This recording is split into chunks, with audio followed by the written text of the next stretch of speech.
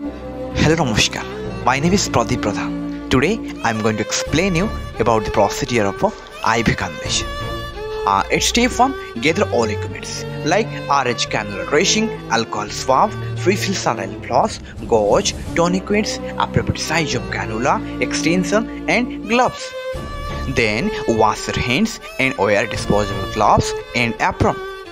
And in the next step, apply tourniquets and find a accessible vein. And after finding accessible vein, then clean the site by using alcohol swab for 30 seconds.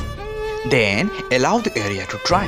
In the meantime, you can change your gloves. So remove the gloves and do hand rub and again put another sterile gloves. At the next steps, prepare the cannula.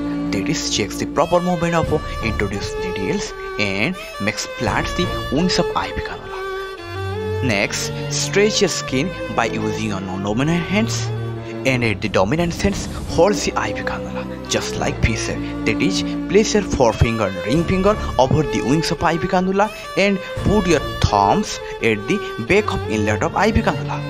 At the next step, insert the introduced needle at 10 to 30 degree angle and observe flashback.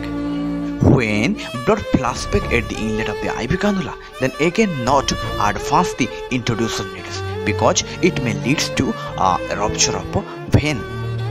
So withdraw the introduced needles and advance the IV cannula into vein. At the next step, flush the catheter properly by using pre-filled saline floss and attach extension. After then, secure the IV cannula by using cannula dressing or IV 3000s. After proper fixation of dressing, make sure apply label. Okay, this is all about the procedure of IV cannula. It is not so difficult. It needs the proper skin preparations. Then prepare the IV cannula. Then insert the needle at the 10 to 30 degree angles, and when the blood flows, then simply withdraw the introduced needles and advance the cannula. Then by using pre-filled saline floss, properly flush the catheter and secure IV cannula. Okay, thank you for watching this video.